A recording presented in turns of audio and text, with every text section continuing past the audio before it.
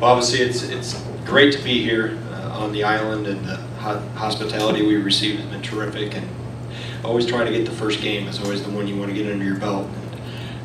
Just proud of our guys, how they battled back. And obviously, we got a lot of things to clean up, a lot of things to get better at. But the resiliency and the fortitude that these guys play with, is obviously makes them who they are. And there's a lot of things execution-wise we got to get better at. But I like how hard they played.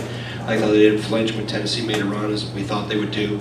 But obviously, there's a lot of things we can take from this, and that's what makes this tournament so good. Is that you see good competition 3 days in a row, and you got to continue to improve from game to game, and then also prepares you for what's coming down the road as you get ready for conference play. So, like I said, just proud of how hard we played.